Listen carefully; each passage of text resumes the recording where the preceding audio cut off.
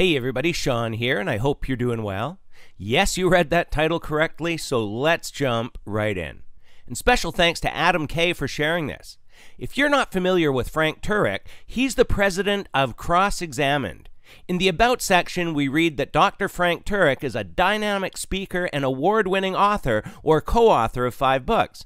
He has a TV program called I Don't Have Enough Faith to Be an Atheist and does seminars on college campuses as well. He also has a YouTube channel with a large amount of subscribers. I watched several videos calling him out, and they all seem to be from atheists. I also listened to a bunch of his other teachings and have to say that I find him to be a good teacher. But there is one area we should be aware of, and that's finding God in Hollywood heroes. Alan Parr even did an episode with him agreeing and promoting the same thing. But Good Fight Ministries did a great video refuting the problem of looking too deep into Hollywood to find God in very ungodly characters. The video we'll look at today is called Deal With It. Harry Potter is the best archetype of Jesus Christ. And you can see from some of the comments below that people are quite shocked by this. So let's get to it. There's a big speed bump that a whole lot of people have about Harry Potter, Christian people, okay? Yes. And it was one when the first book came out that, Christians were scandalized by this because of the nature of the foil, essentially, that Rowling was using to make her point. So why don't you talk a little bit about it and why it doesn't bother you? These other things supersede it or whatever. Go ahead. Well, look, I defer to parents. If they don't want their kids watching something, I'm with them, okay? If you don't want to watch Harry Potter, that's fine. However, I think we have been a little bit inconsistent because we look at something like Harry Potter and say, well, the occult's in Harry Potter. Well, the occult's in Lord of the Rings, too, right? I mean, Gandalf's a wizard. And I don't know any Christian that thinks, well, we ought not watch Lord of the Rings. I mean, It's supposed to be a story that parallels Christianity, according to Tolkien, who was a very devout Catholic, as you know. Well, there's the first problem. He's saying that Tolkien was a devout Catholic. So Tolkien was very serious about praying the rosary, believed in a fictional place called Purgatory, respected the Pope as the vicar, that is, in place of Christ, and we could go on. I really like the Lord of the Rings trilogy, but in my opinion, it's mixing witchcraft and worldly things and trying to pass them off as a Christian allegory.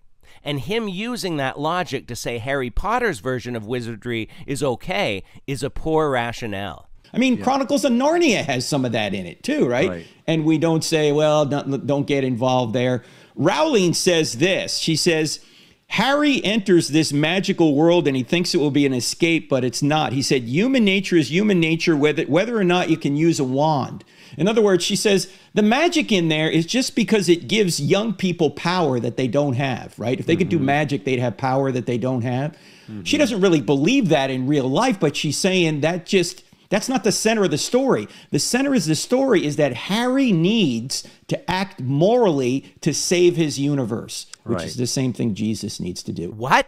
Jesus needs to act morally to save his universe? Harry needs to act morally to save his universe, which is the same thing Jesus needs to do. For such a good teacher, I don't understand how any true Christian could say such a thing. In fact, there are 4 parallels between Harry Potter and Jesus. And this is why, Greg, in the book Hollywood Heroes. Hollywood Heroes is his book, and it's solely his opinions saying that the battles between good and evil parallel the battle between God and Satan. Here's the first line of the Harry Potter chapter, and a lot of people are probably going to get annoyed with this, but here's what we say. Arguably, there has not been a single fictional character in popular modern literature and film that has more in common with the life, death, and resurrection of Jesus Christ than Harry Potter.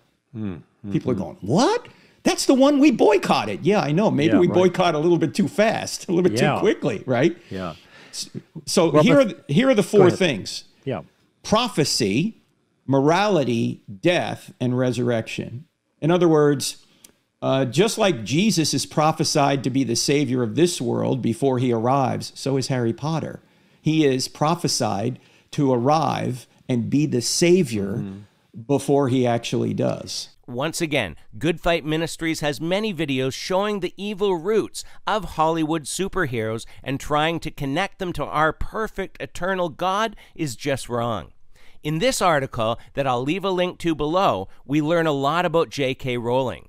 She clearly stated that her plan from the beginning was to withhold inserting any religion, specifically Christianity, into her books. But apparently the witchcraft or Wicca wasn't considered a religion.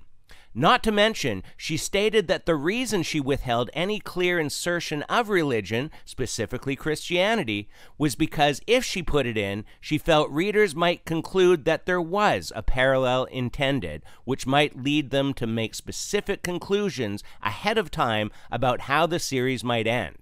So if she wasn't using Christian allegory with Harry Potter, then Frank shouldn't be either.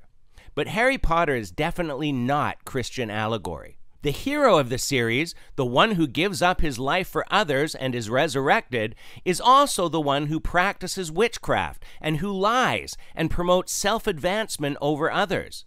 The message to the children reading the books or watching the movies is that the Christ figure, if we're going to call this a Christian allegory, is also one who is okay with witchcraft being used for selfish reasons to control others, and with lying when it's appropriate.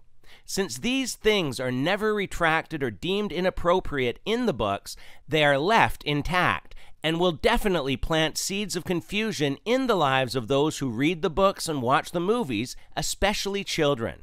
If then we are left with a Christ figure who practices and approves of witchcraft, lying, and selfishness, we are clearly being presented with a false Christ, something a genuine Christian allegory would never do.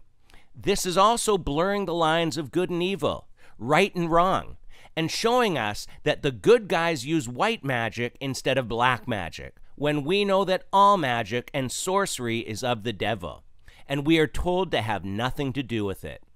At the end of the day, Harry Potter doesn't lift up Christ as the way, the truth, and the life. It doesn't teach the gospel in a way that is clear. It uses evil to do good and never teaches that Christianity is the best way to go in life. And it sends all sorts of mixed moral messages to its readers or movie watchers as well. So Frank, if you do watch this, let me start by saying thank you for all the work you do sharing the gospel with so many atheists. That is a noble calling. But please take the points made today into consideration for Harry Potter not only not being the best archetype of Jesus, but not being one at all. And also have a listen to the Good Fight Ministries video as well. As for the rest of you, feel free to leave your thoughts in the comments below, and until next time, take care and God bless.